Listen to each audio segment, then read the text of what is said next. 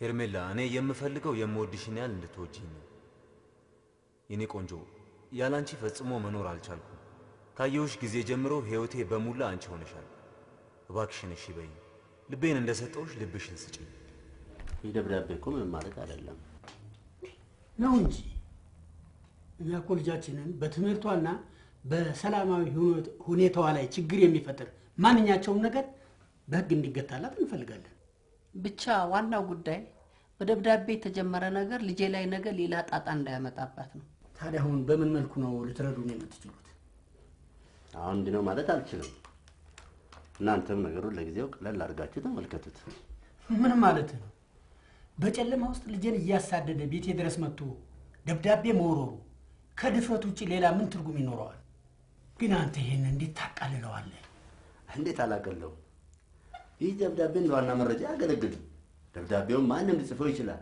ከዚህ በመነሳት ምርመራ ማካሄድ አልችልም መርማሪነትህ እኮ የዚህ ጉዳይ ባለቤት ማን እንደሆነና ይህ ጉዳይ ምን ያህል እንደታሰበበት እንድታጣራ መሰለኝ በስርዓት መነጋገሩ ጥሩ ነው ስራዬን በሚገባ ማክሰው ነኝ ነጥቡ እንኳን እሱ አይደለም ምን አሉ አይ ምንም ባክን ወሰኔ ለምን አለብኝ ሄደ ምን ይነሳ ባል ባክን ሄደ እኔማ አንተ አለቃህ ጋር ነው የሚሄደው እሱ ያሻውን ያርገኝ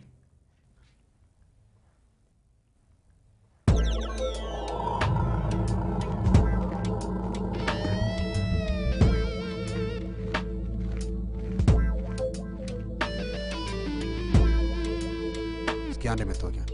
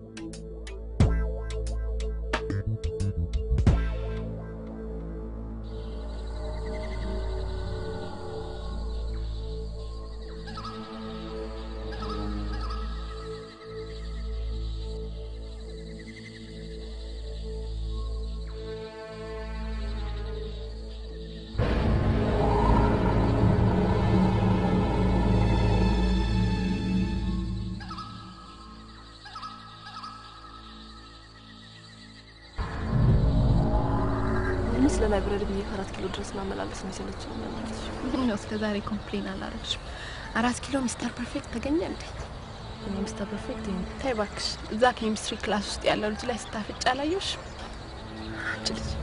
አንቺ ነው ማርሽልሽ በሙሉ ምን ያማርኝ መስሻላል እውነቱን ንገሪኝ አያምሩ አይነት ሰዓት ይዛችሁ 11 ሰዓት አረሄም ሰዓቱ እንዴት ነው ታዲያ ሚደረ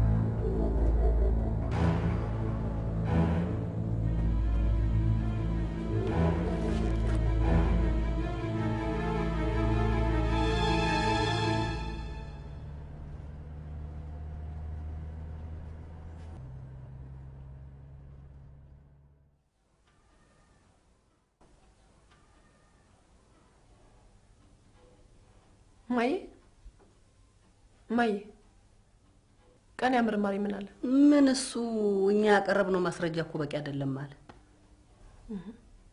እኛ ራሳችን ይዘንለት እንድንሄድ ነው የሚፈልገው የከፋ ቀና ይምጣ እንጂ ግድ የለም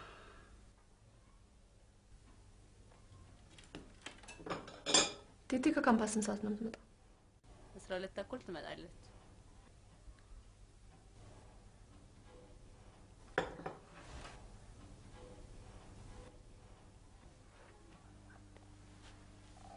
ሄርሜ ቢንጂ እየበላው ነው እንዴ ነው ወይንስ ባልተሽ ነው የመጣሽው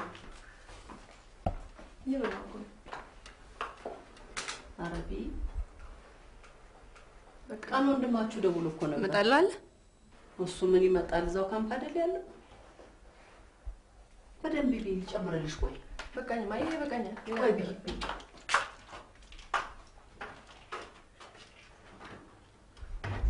ማውቅ ያለብሽ ነገር ቢኖር አንቺ ባለሽበት ቦታ ሁሉ ነው የምንዳለው 12 ሰዓት ከ30 ላይ ስንሄድ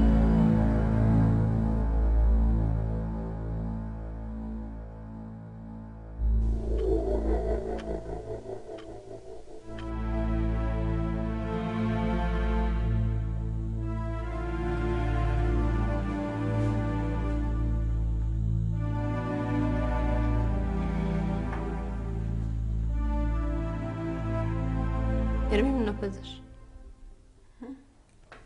ሰሞኑን ኤግዛም ምናምን ስላለ ለዛ ነው ምረዳሽ ነገር አለ አይ የለም ቴንክ ዩ ቤቲ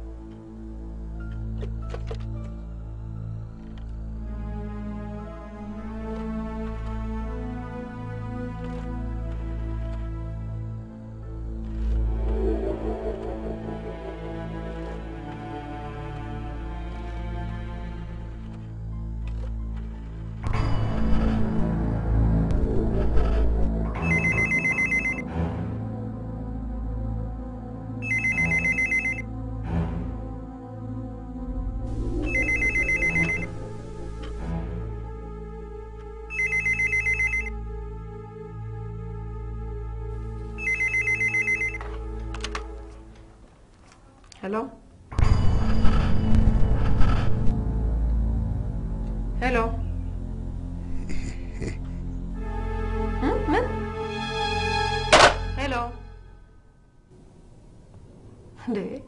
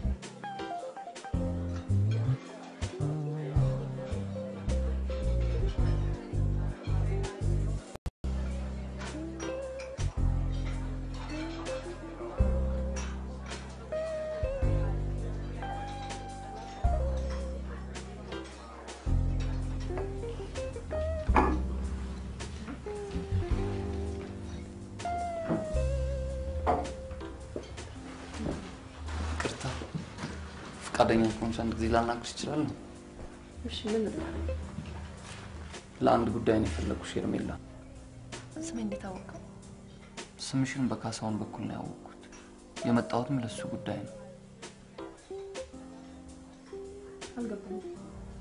አየሽ አንዳንድ ጊዜ በፍቅር ዓለም ውስጥ የተዋጠ ሰው የራሱን ጉዳይ ለመግለጽ ድፍረት ያጣል። እና ስለዚህ እናማ ጓደኛዬ ካሳውን በጣም ይወድሻል። ላንቺ ያለው ፍቅርን ፈር ያርጉታል። ስለዚህ አንቺ ጋር የመቅረቡን እናቱ እየተሰቃየ ነው። ምንድን ነው የምታወራው? ካሳውን ማን ነው? ረስተሽ ይሆናል።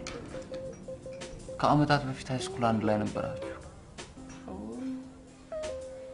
እሱ እሱማ በጣም ሩቅ ጊዜ ነው አላስታውስም ሄርሜላ አንቺ እሱን ለማስታወስ ሊያቅትሽ ይችላል ካሳሁን ማለት ይሄ በደብዳቤና በስልክ የሚያስቸግረኝ ልጅ ነው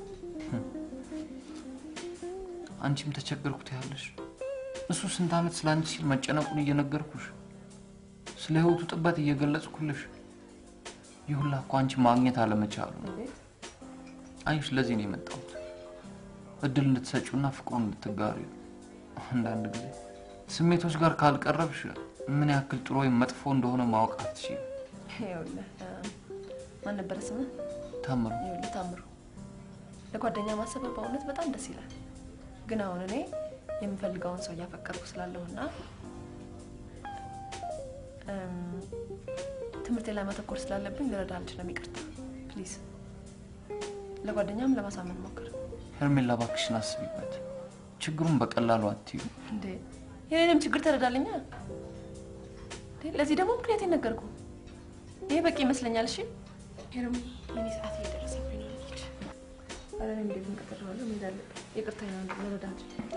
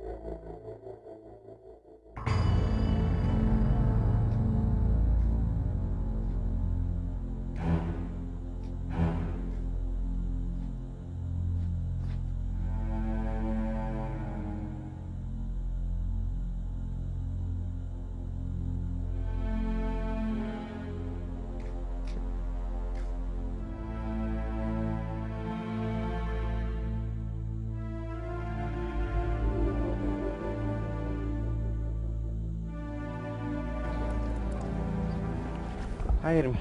Hi, Dave. ታዲያስ እንዴት ነው? ቆየሁ። ምን ላድርግ ማስረከብ የነበረብኝ ሁለት ፔፐሮች ነበሩ። ለነሱ ራዋጥ ነበር። ሰውን አልቀል? ተገላገል።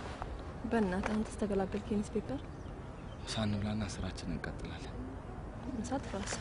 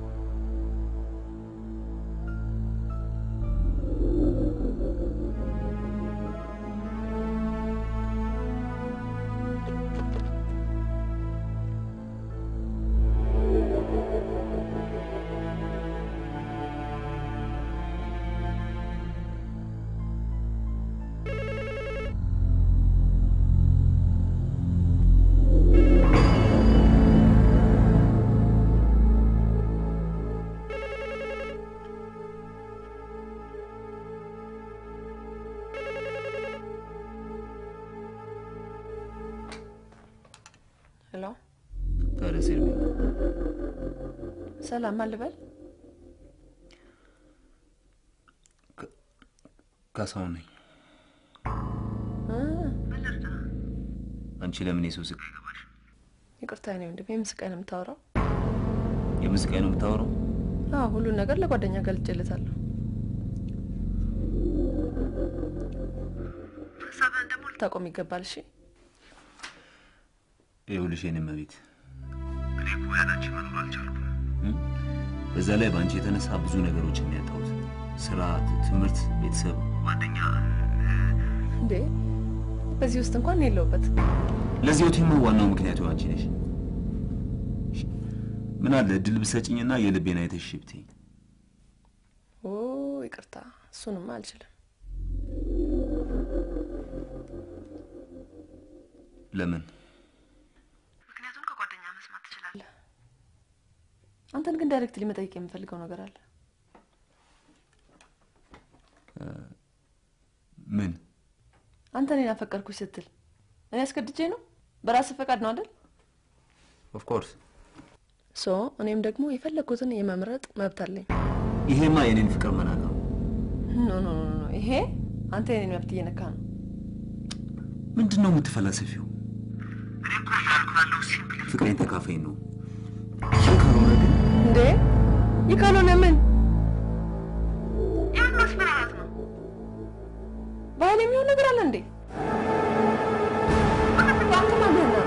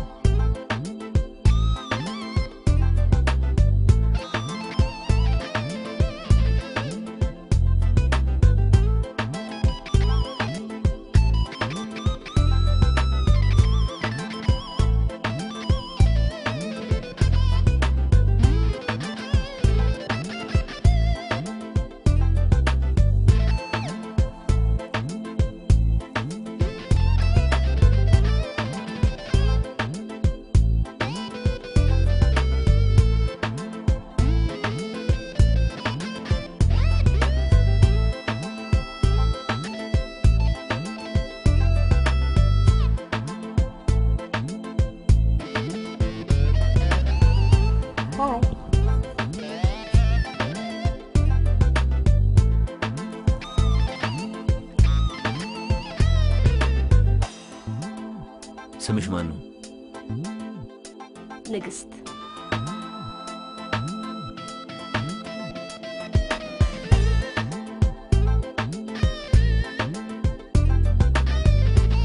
ሂሳብ ስንት ነው?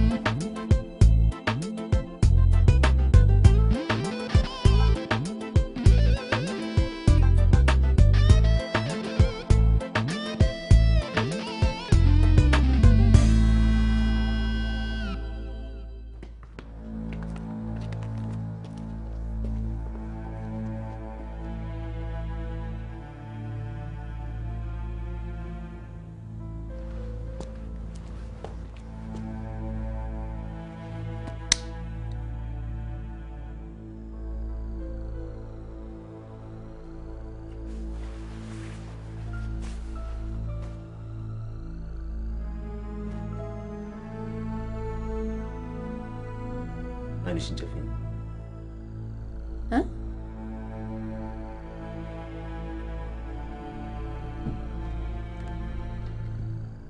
አይንሽን ጨፍኝ።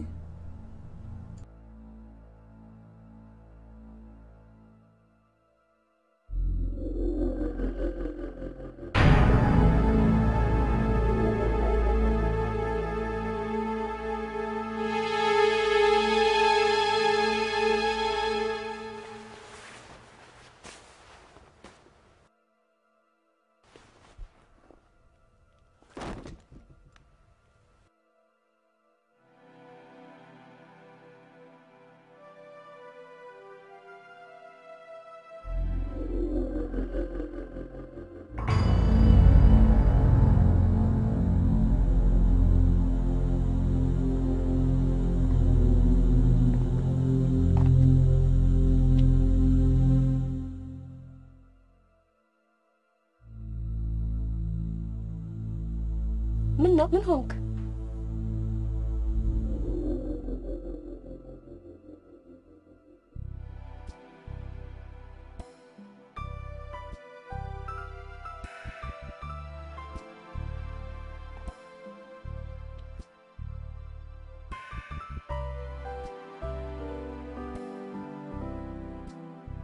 ቆንጆ ናት።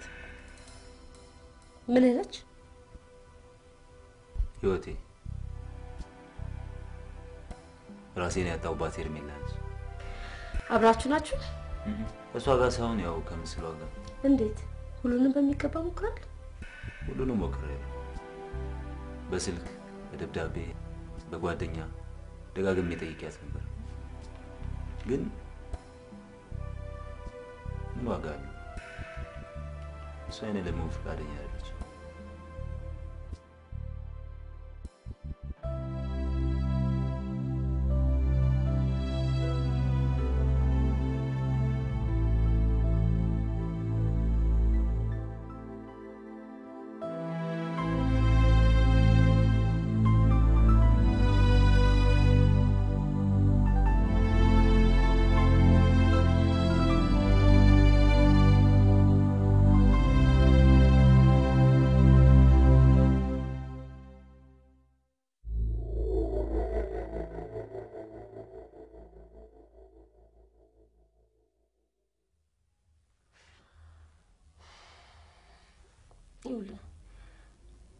ሴት ልጅ ሀብትና ጉልበት የመልክ ያህል ይስቧታል።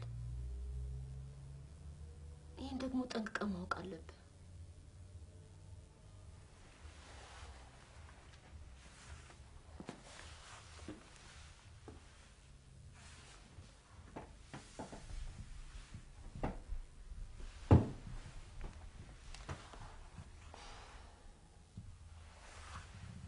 አየህ፣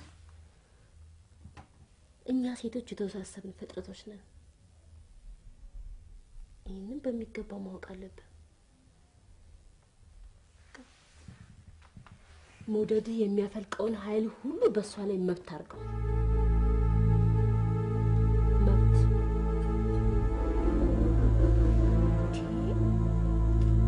ራስ ሞት እንደዚህ አትሸበር።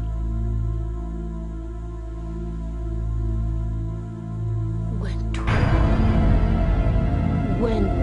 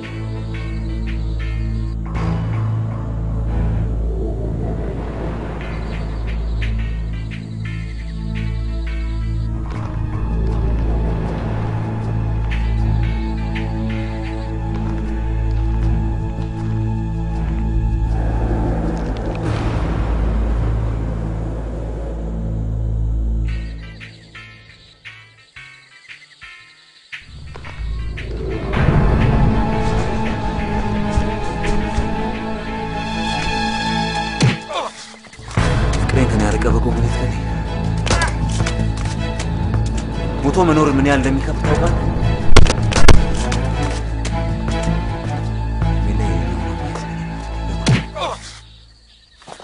ታስባት አንተ ይሻል ካሰብካት ሞት ነው አይደል?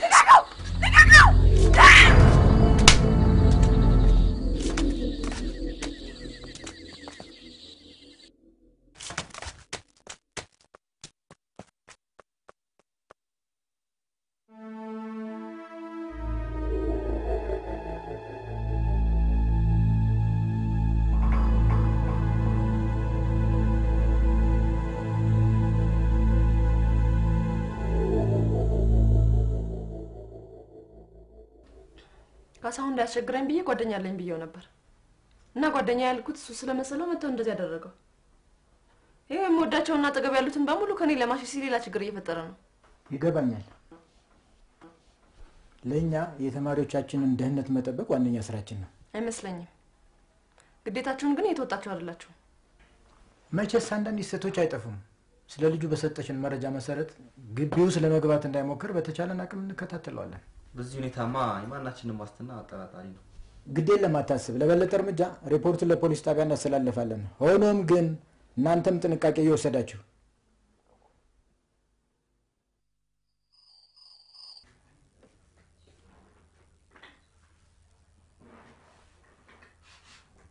ፊትሽን ደግሞ ምን ሆነ? ትምህርት ቤት ቮሊቦል ጨዋታ ካስመጣል። ምን አይነት ጨዋታ? ድብድብ ነው እንዴ? ይሄ ውሻ ደግሞ ምን አገኘ? ቤቲ እስቲ ወጣ ብለሽ ይሄና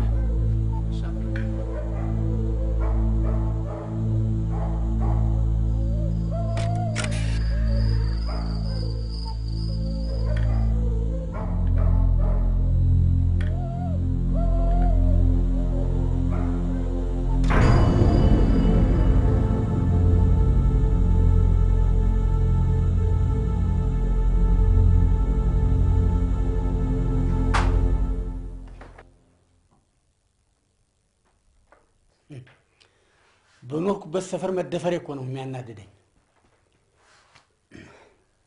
ቲቲዬ እባክሽ አንብቢ ውስጥ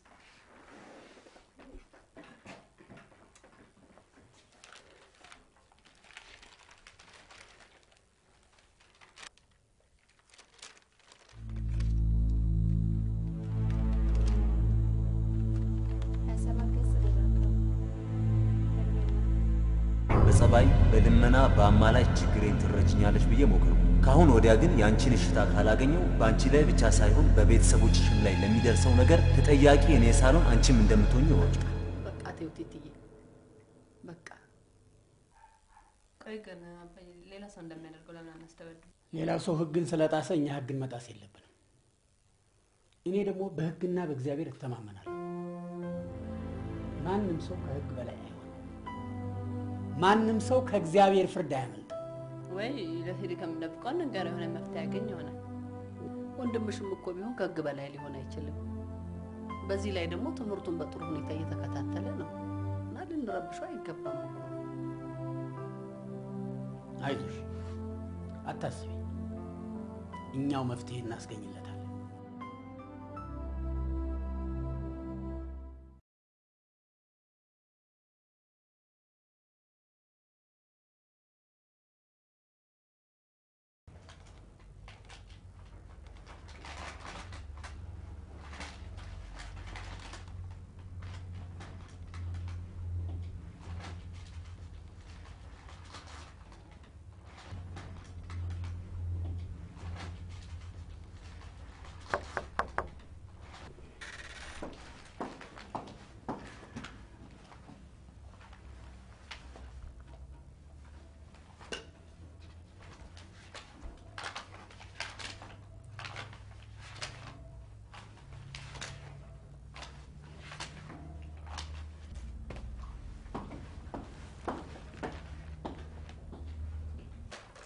ወታደር ክፍሉ ከዚህ የበለጠ ማስረጃ የሚያስፈልግ አይመስለኝም። ትምህርት ቤቷ ድረስ ሁሉ ሄዶ ገብቶ ደብድቧታል። ይሄ ደግሞ ተጨማሪ የዛቻ ደብዳቤ ነው። አባስ ቢረጋጉም ይሻል ይመስለኛል። ቢረጋጉ? እንዴት እንደዚህ ትላለህ? ቤተሰቤን እያስፈራራና ሊጨርሰን እየዛተ እንዴት ቢረጋጉ ትላለህ? ተው ቀስ በል እባክህን፣ ቀስ በል። ህመም ይነሳብሃል። ቀስ በልና አስረዳው። እባክሽ ተይኝ፣ አንቺ ተይኝ እባክሽን። ይሄ ሁኔታውን እያየሽ አይደለም እንዴ? እሜት ያድምጡ። አሁን ይሄ ደብዳቤ መነሻውና ካለፈው ይልቅ ጠለቅ ያለ ኢንፎርሜሽን ስላለው ነገሩን በቀላሉ እንከታተለዋለን። እናንተም ደግሞ አትስጉ። ምን ያው በማን እንተዋለን ብለህ ነው? በእናንተና በእግዚአብሔር ነው እንጂ ሌላ ማን አለ ብለህ ነው? በደለም ያለኛ ተውት።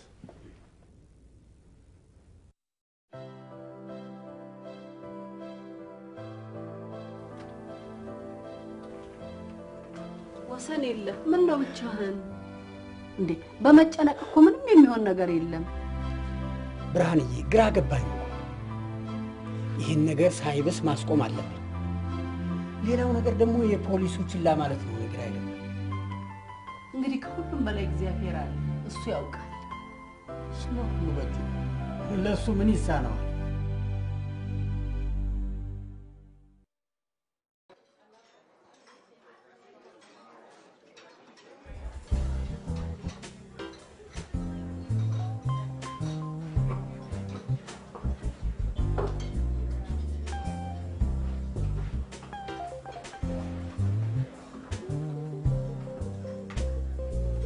ሄርሚ ምን ነው ፈሰስሽ?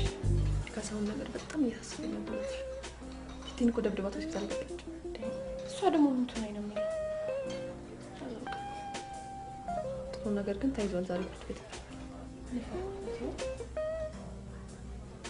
አባዬ ሄዷል። ገና እሱ ሲመጣ ነው የምሰማው። የሚያስፈራው ነገር እኮ በዙሪያሽ ያሉት ሰዎች ላይ መዝመቱ ነው። ዴቭን፣ ቲቲን፣ ኔክስት ደግሞ ማን ይሆን? አይ ነው እኔ ይሆናል እንግዲህ። ፖሊስ የሆነ ነገር እስኪያደርግ ድረስ ሁላችንም ተራችንን እንጠብቅ። እውነትሽን ነው እኮ። በጣም የሚገርመኝ ነገር ምን እንደሆነ ታውቂያለሽ? እንዴት ይሻትለው ችግሩን አይታ ብትቸገርለት የሚሉት ወገኖች።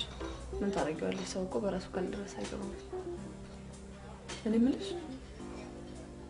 እንዴት ግን ምርጫ ያልሆነን ሰው አፍቅሪው ከሱ ጋር ምን ይባላል? እዛው በዚህ በሰለጠነ ጊዜ የሰው ሁሉ አስተሳሰብ ሊበራል በሆነበት ጊዜ ነገር ነው። ከላይ ሊበራል ይመስላል እንጂ ውስጡ አይደለም።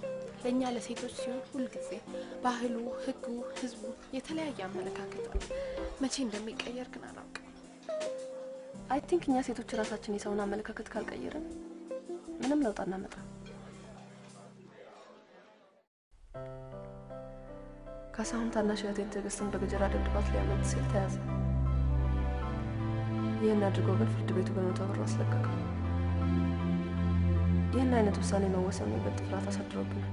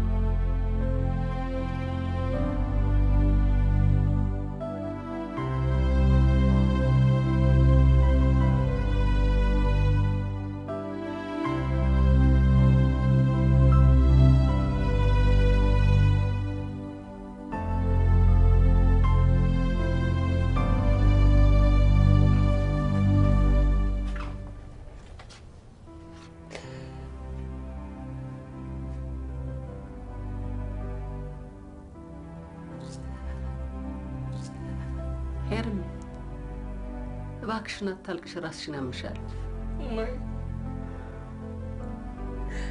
እኔ ጥፋት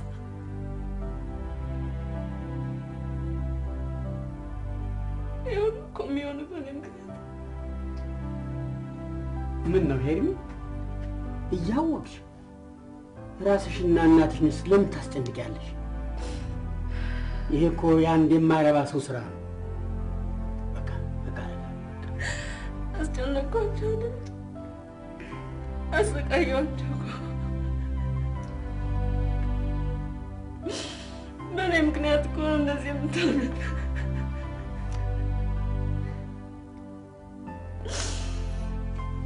እንኳን እኛና መንግስትም አልቻለው። እባክሽን አታልቅሽ ሄርሚ ራስሽን እኮ ያምሻል። ግድ የለም እግዚአብሔር ፍርዱን ያሳየናል።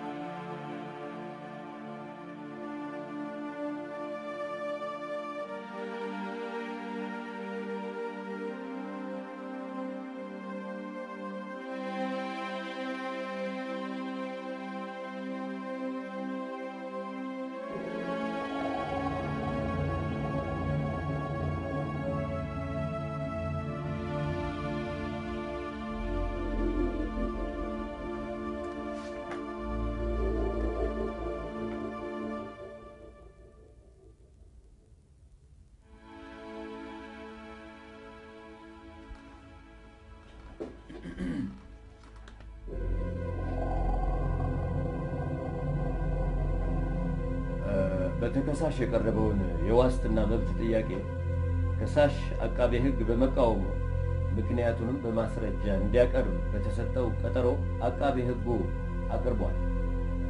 ፍርድ ቤቱም ጉዳዩን መርምሮ ወስኗል። ተከሳሽ በተበዳይ ቤተሰብ ላይ በተደጋጋሚ በመግደል ሙከራ፣ በድብደባና በዛቻ ወንጀል በመፈጸም መከሰሱን አረጋግጠናል። ስለዚህ ተከሳሽ የዋስ መብት ቢፈቀድለት ስህተቱን ስለሚደግም ተከሳሽ በማረሚያ ቤት ሆኖ ክርክሩን እንዲቀጥል ወስነን ወራንት ወጥተናል።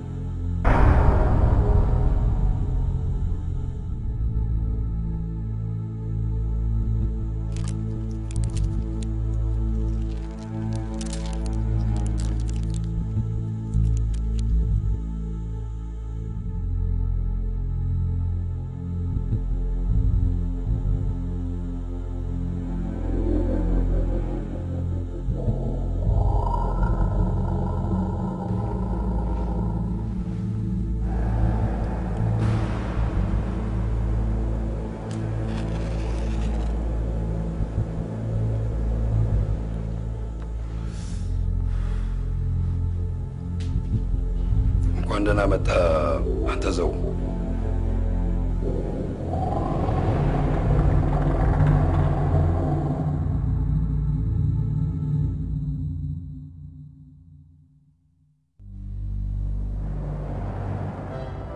የካሳውን ማረሚያ ቤት መቆየት በሰላም ኑሯችን እንድንመራ አድርጎናል። ሰላም ሳይኖር ማንኛውንም ነገር ማድረግ ይከብዳል። እንደኔ ከሆነ ፍቅር የመልካም ነገሮች መገለጫ እንጂ ኃይልና ጥላቻን ማንጸባረቅ አይመስለኝም። አሁን የተወሰኑ ጊዜያቶችን የሰከነ ህይወት ስንኖር እህቶቼ መስዋዕት ሆኑ።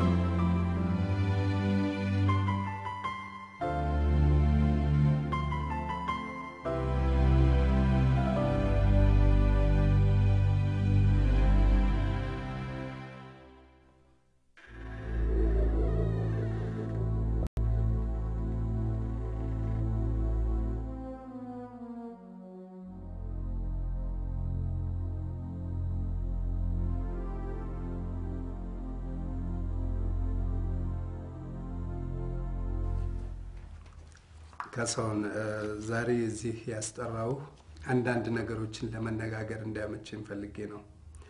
እናም በጥያቄ ብጀምርልህ ቅር እንደማትሰኝ እገምታለሁ። ጥላቻ ፍቅርን ይወልዳል ብለህ ታስባለህ? እንዴት? አልገባኝ። ይኸውልህ ምን መሰለህ፣ አንተ ፍቅርን በኃይል ለመግዛት በሞከርክ ቁጥር በተፈቃሪዋ ልብ ውስጥ ግን ጥላቻን ነው የምታተርፈው። ለምን ጥላቻን አተርፋለሁ? ፍቅር ከሰጠው ፍቅር ሊመለስልኝ ይገባል እንጂ ጥላቻ ለምን? ልክ ነህ።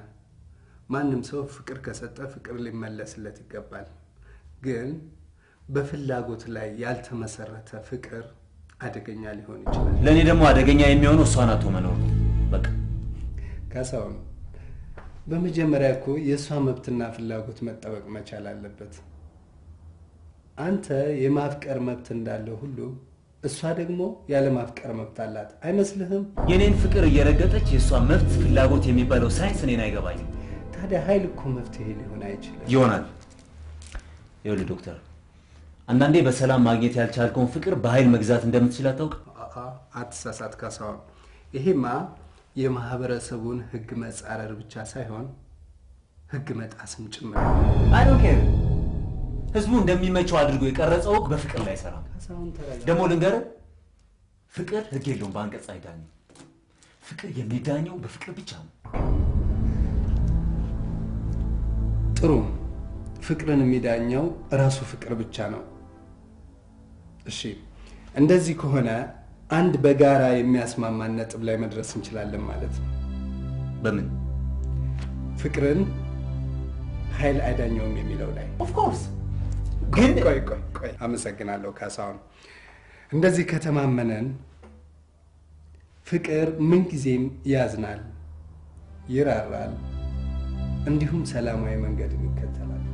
ስለዚህ ምን አለ አንተም ለፍቅር ስትል ኃይልህን መስዋዕት አድርገው ከሷ ጋርም ቢሆን በቅርቡ ተገናኝታችሁ የምታወሩበትን መንገድ ለማመቻቸት እንሞክራለን።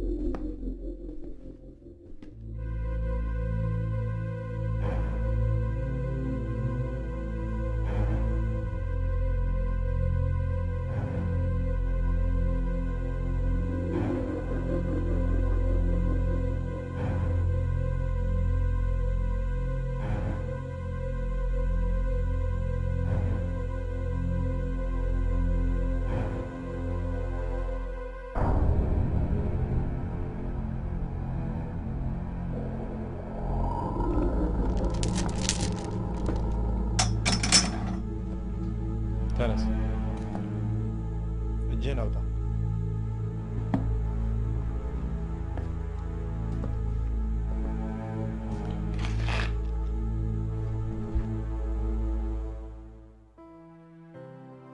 ካሳሁን በዚህ የ10 ወራት ጊዜ ውስጥ ባደረግንልህ የሕክምና ክትትል የተሻሻለ ለውጥ አሳይተሃል። አመሰግናለሁ። ካሳሁን ከእንግዲህ ወዲያ እዚህ ቦታ ተጨማሪ ጊዜ መቆየት የምትፈልግ አይመስለንም። አይ በጭራሽ። ስለዚህ ከዚህ ግቢ ከወጣ በኋላም ብዙ ቁም ነገሮችን ማስታወስ ይገባሃል። የህግ ተገዢ መሆንክንም አትዘንጋ። አሁን ሁሉንም ጉዳይ ተረድቻለሁ። ስለዚህ አዲስ ህይወት መጀመር እንዳለብኝ ይሰማኛል። እንግዲህ ካሳሁን የኛ ተቋም ትክክለኛና ጤናማ ዜጋ ነው ብሎ ስላመነና በመንግስትም በተሰጠን ሙሉ ስልጣን መሰረት በነፃ እንድትለቀቅ ወስነናል። ለዚሁ የመሻሻል ፕሮሰስ ይጠቅማል ብለን ስላመንን ባለፈው ዲስከሽን ላይ ዶክተር ሰናይ እንደነገረ ሄርሜላ ልታነጋግር መጣለች።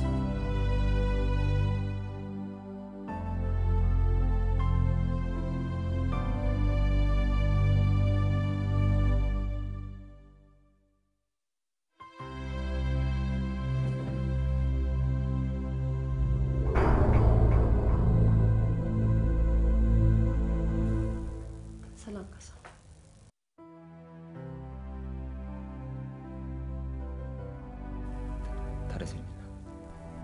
ካሳሁን ሄርሜላ እዚህ ድረስ የመጣችው ስለ አንተ ጤንነት ስለምትጨነቅ ስለምታስብልህ ነው። ልትረዳህ ነው። አድምጣት። ዶክተሩ ጥሩ አይነት ሁኔታ ላይ እንዳለህ ነግሮኛል። ካሳሁን የመጣሁት በእኔና በአንተ መካከል ሰላም እንዲሰፍን ስለምፈልግ። ይቅርታ ሄርሜላ፣ ጥፋተኛ ነኝ። እባክሽን ይቅር በይኝ። እንዴ በቃ ተነስ፣ አያስፈልግም። ምን ያህል እንደበደልኩሽ የተሰማኝ አሁን ነው እና እባክሽን ከልብሽ ይቅር በይኝ። እሺ ይቅር ብያለሁ። በቃ ተነስ፣ ተነስ፣ አያስፈልግም። በቃ ይቅር ብለሽኛል? አዎ።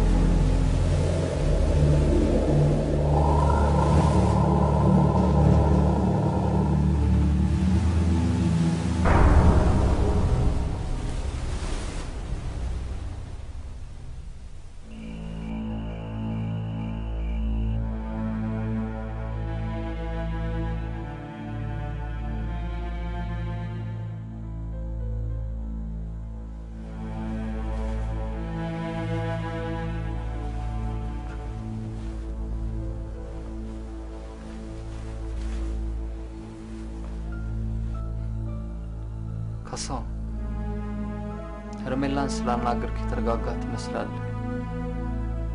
ሰላም መገኘቱ ለሁላችንም ጠቃሚ ነው። ትቀልዳለህ? እኔ እኮ ያለ እሷ መኖር አልችልም።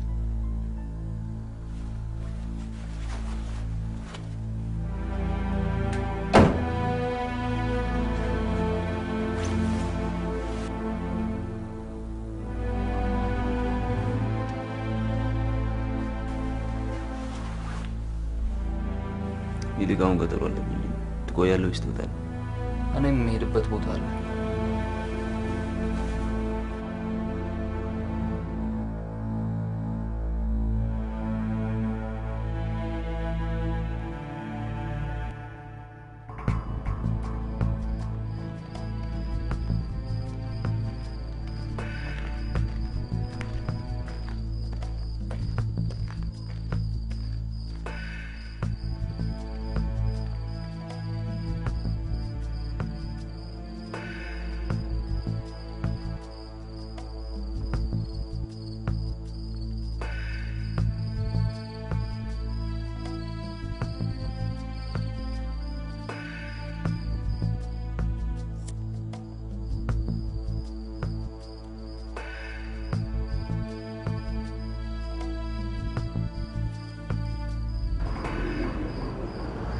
እሺ ብሩን ይዛ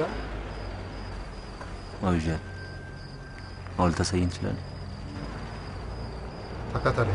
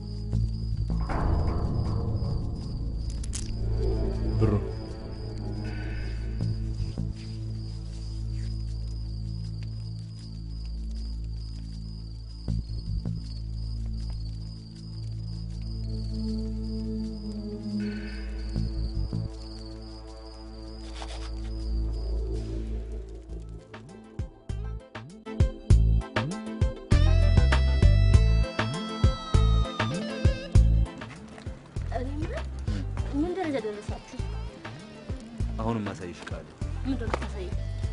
ያው አንድ ሽጉጥ የገዛው ለሷ ነው? ወንዱን ብለሽኝ የለ እንዴ? ታዲያ ወንዱን ያልኩ ግደላት ለማለት ፈልጌ ነው እንዴ? ጠንካራውን ለማለት ነው እንጂ ጥንካሬንማ በዚህ ያሳያታል። በተለይ ደግሞ ቤተሰቦቿ ጥንካሬ እንዲያሉኝ ይፈልጋሉ። ለምሳሌ እኔና እሷ እንዳንፋቀር ዋና ምክንያት የሆኑት እነሱ ናቸው። ዋ በኋላ የማትወጣው መዘዝ ገብተህ ከምትጻጻት ለሱ ምን ችግር የለም። ይሄንን እርምጃ ለመውሰድ ስቆርጥ በራሴ ላይ ሞት ፈርጄ ሞት ምናምን ታላውስ ከምትገባ ግን በሌላ መንገድ ታስፈራራት ይሻል መሰለኝ። አልችልም። እንደውም ሁለታችንም ምድር ላይ ያጣነው ፍቅር ሰማይ ቤት ሄደን ሞክረዋለን። አዎ በእናትህ ከተማውን ለሞላ ስትባል አንዲት ተራሽና ዲማካበድ የለብም። ከማናት ይነት ሊካበድላት ማና ተራስ እሷ ነው ስለሷ ላይ የምናወራው። ዝም በይ ዝም በይ ማለት ዝም በይ ካሳው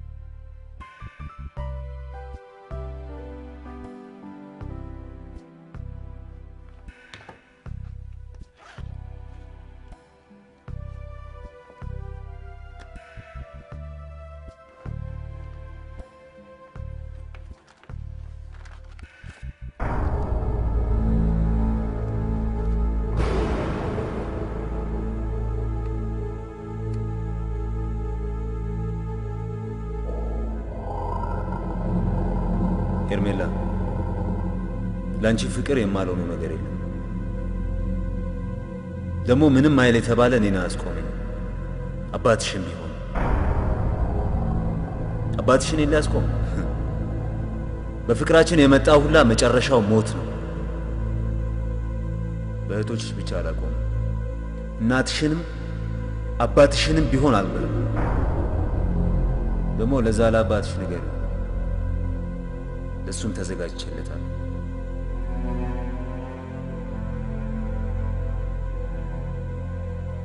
ኤርሚ እናትሽና እህቶችሽ ወዴት ሄዱ? ምን ሆነሽ ነው የምታለቅሽው? ምንም አልሆንኩም። ምንም? ምንድነው ትራሱ ስር ስትደብቂ ያየው? ይኸው ምንም ነገር የለም።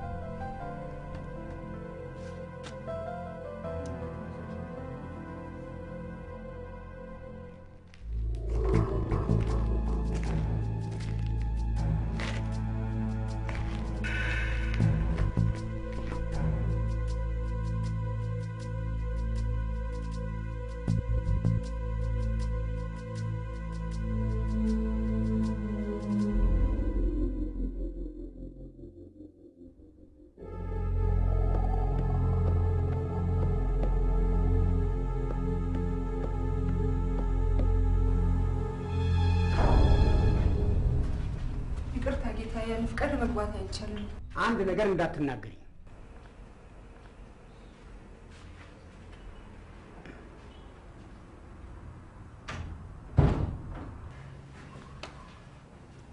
ምን ልርዳዎት እናንተ ተሻሽሏል ብላችሁ የለቀቃችሁት ወንጀለኛ ተመልሶ ቤተሰቤን እየረበሸ ነው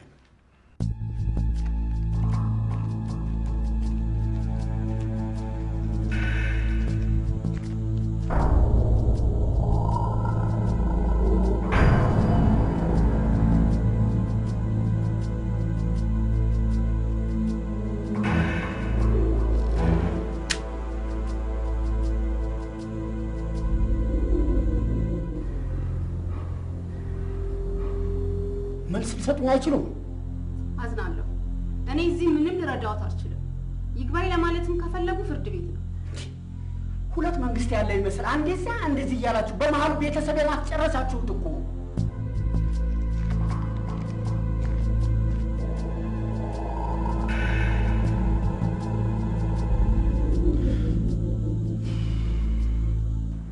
ህግን ባከበርንበት ሀገር እንዴት እንደዚህ እንበደላለን ነው ወይንስ እኛ መብታችን ለማስከበር እኛም ህግ ወጥ መሆን አለብን ማለት ነው እዛ መድረስ የሚያስፈልግ አይመስለኝም ታዲያ ከናንተ ሌላ ስለ መብታችን ማንን ነው ማነጋገር መጮህ አስፈላጊ አይደለም ተረጋግተው ይነግሩኝ ይችላሉ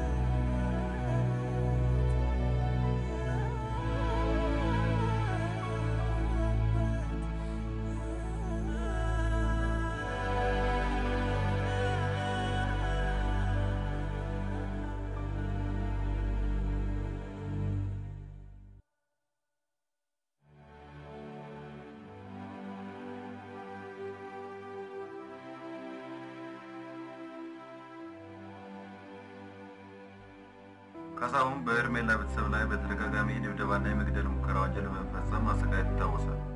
ድርጊቱ ያስቆጣቸው የህብረተሰቡ ክፍሎች ዛሬ ቀን በተቃውሞ ሰልፍ ድርጊቱን በማውገዝ ወንጀለኛው ለፍርድ እንዲቀርብ ጠይቀዋል። ዝርዝሩን ሰላማዊት ተሰፋ ታቀርበዋለች።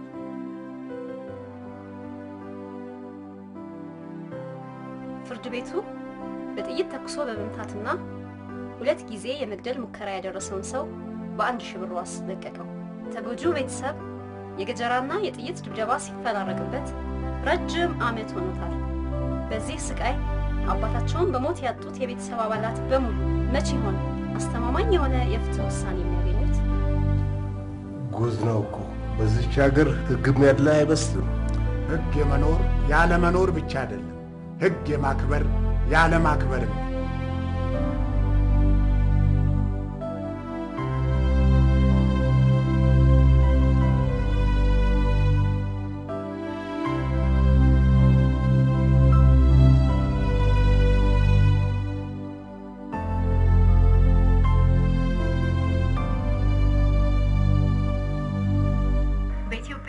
የህግ ባለሙያ ማህበር በተደረገ ልዩ ትብብርና በቤተሰብ መምሪያ በተዘጋጀው ሰላማዊ ሰልፍ ላይ የሴቶች መብት ይከበር በማለት የሄርሜላ ቤተሰቦችና በመቶ የሚቆጠሩ ደጋፊዎች በመውጣት ድምጻቸውን አሰምተዋል። ወይዘሮ ብርሃን ይህን ፕሮግራም ለሚከታተሉ ተመልካቾች ምን የሚሉት ነገር አለ? እንደ ዜግነታችን በነፃ የመኖር የመንቀሳቀስ መብት ለኛ የማይታሰብ ነው። ፍትሃትን ራቁታችንን የቀረ ነው። ብቻ ይህን ፕሮግራም የሚመለከት ኢትዮጵያዊ ሁሉ ይፍረድልኝ እንጂ እኔ ሌላ ምን እላለሁ?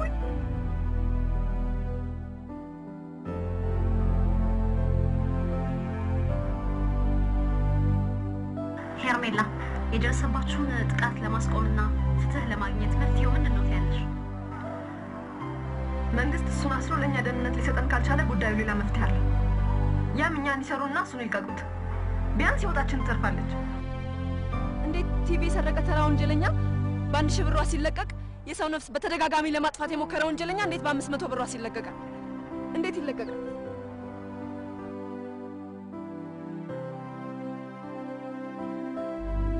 እንዴት ፖሊስ ይህን ማስቆም ያቅተዋል? እንዲህ አይነት አሰቃቂ ወንጀል በተደጋጋሚ የሚፈጽም ግለሰብ እንዴት ከህግ በላይ ይሆናል?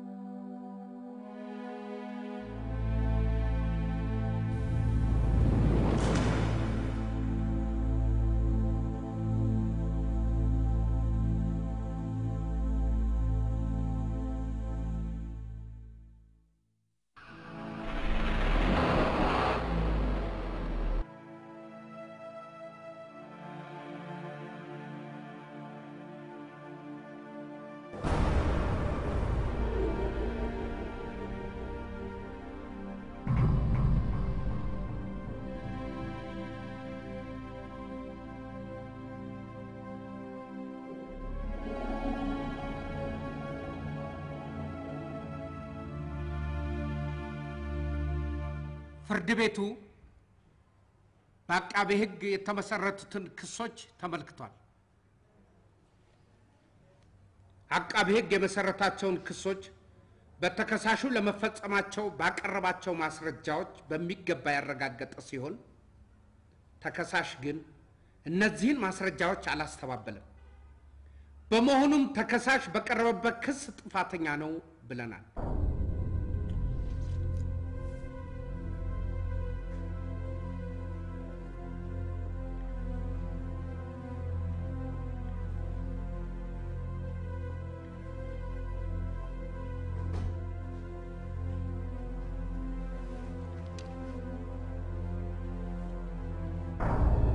አቃቤ ሕግ የቅጣት አስተያየት አሉት?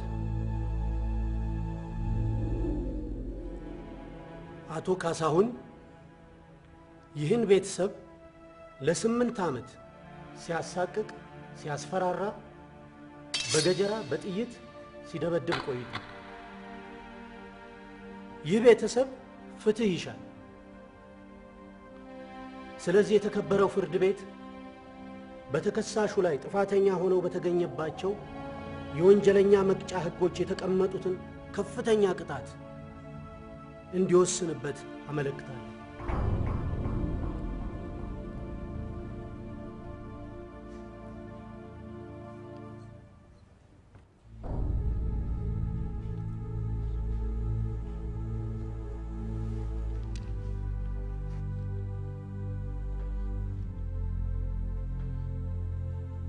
ፍርድ ቤቱ ከግራ ቀኝ የቀረቡትን የቅጣት ሐሳቦች መርምሯል። እነዚሁን ሐሳቦች መሰረት በማድረግ ተከሳሹ እጁ ከተያዘበት ቀን ጀምሮ በሚታሰብ በ18 ዓመት ጽኑ እስራት እንዲቀጣ ወስኗል። ማንም ሰው በፍቅር ላይ መፍረድ ስልጣን የለውም። ማንም ሰው የኔና የኤርሜላን ፍቅር እንኳን እናንተና ሞት እንኳን አይዳኝ።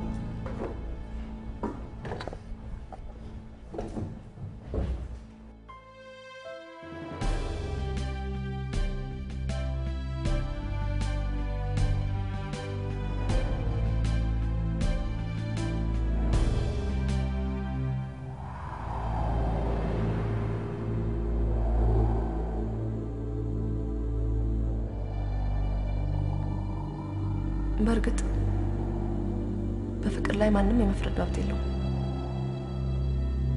ጥላቻን አሳይቶ ፍቅርን ማግኘትስ? የሰዎችን መብት ጥሶ ፍላጎትን ማሳካትስ? ንጹህ ደምን በማፍሰስ ፍቅርን እንዴት ማግኘት ይቻላል?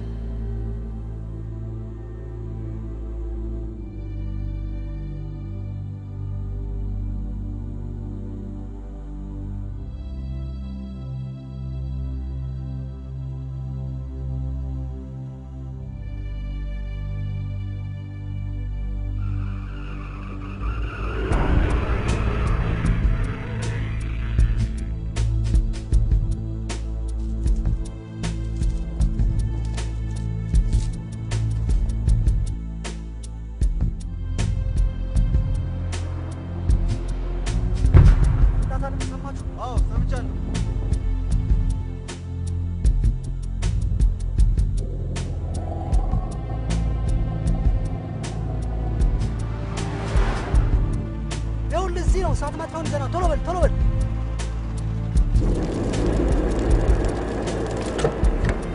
ሹማ እስረኛውን እያየ ነው። ምንም ችግር የለም፣ እጠብቀዋለሁ። እንዳትፍጠን።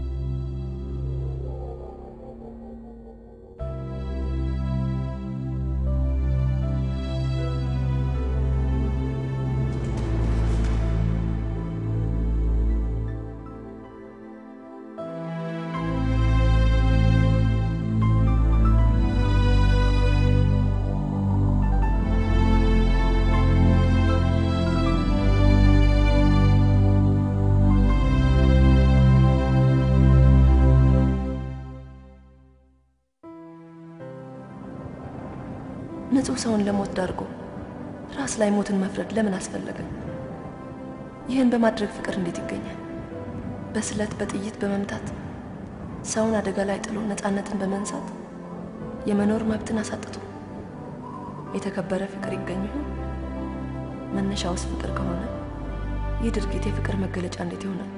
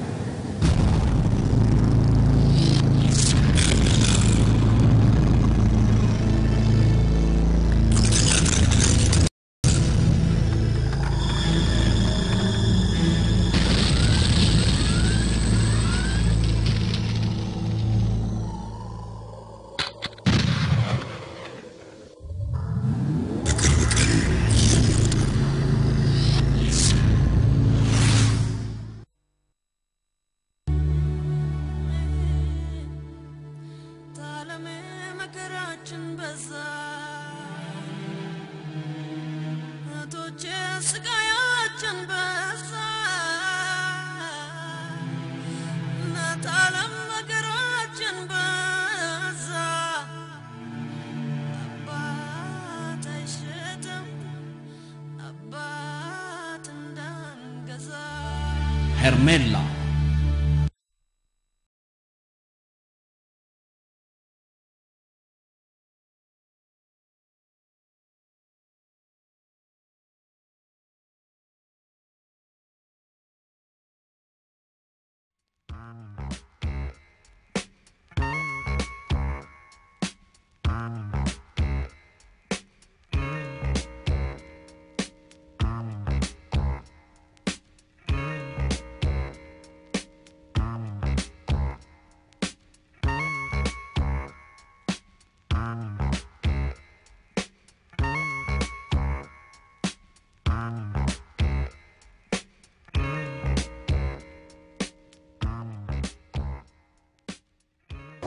ዳይሬክትሊ ወደ ቪዲዮው ሲገባ በአሁኑ ወቅት ግን እኔ የምፈልገው ሰው ያፈቀረ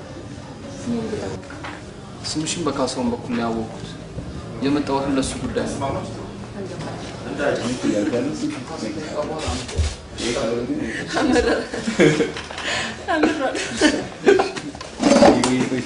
የእውነት አንዳንድ ጊዜ ስሜቶች ጋር ካልቀረብሽ ምን ያክል ጥሩ ወይ መጥፎ እንደሆነ አታውቂ። ይኸውልህ ታምሩ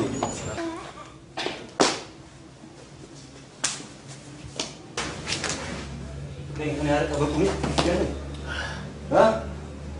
ሞቶ መኖር ምን ያህል እንደሚከብድ ታውቃለህ?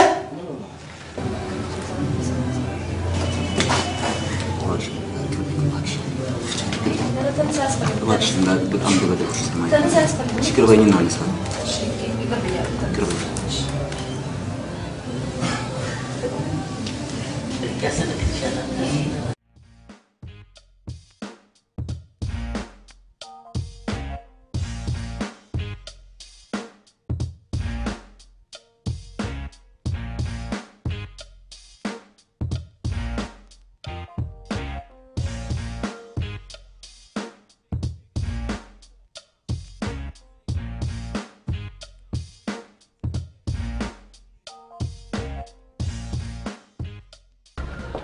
እንትን ነው የምትፈላሰፈው? እኔ እኮ እያልኩ ያለው ሲምፕሊ ፍቅሬን ተቀበይኝ ነው። ይሄ ካልሆነ ግን ይሄ ካልሆነ ምን እንዴ? በኃይል የሚሆን ነገር አለ እንዴ? የምን ማንገራገር? የምን ማስፈራራ? አንድ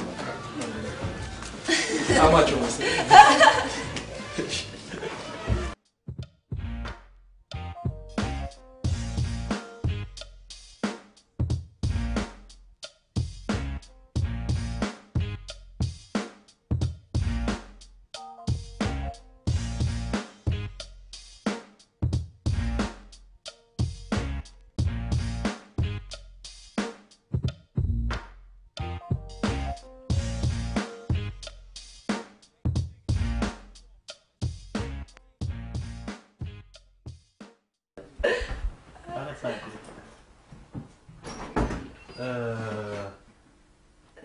Kasi no.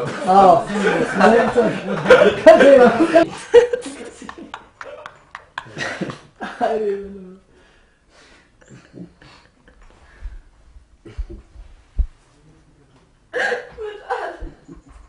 ቆይ ዲነር ቆይ አይባላ አይባልና አንተ እንትን በል በቃ ሴት 23 ኤ እሱ ነው ብቻ ልበል እኔ ልበለው በኋላ እንመጣለን ልበለው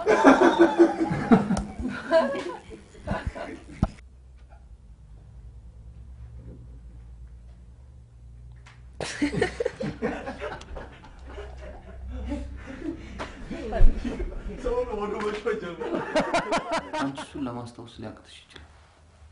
ለእሱ ግን ይህን ያክል ዓመት በውስጡ ነሽ።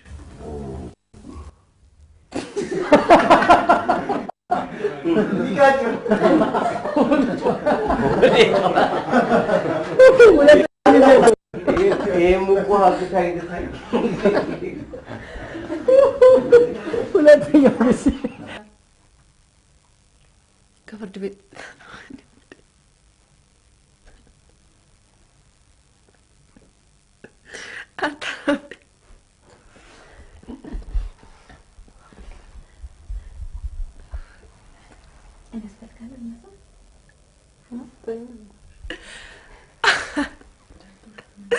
አታረብኝ እሱ በእውነት ቅድም ያሳያችሁን ቦታ እዛ ይሄ ነው አንተ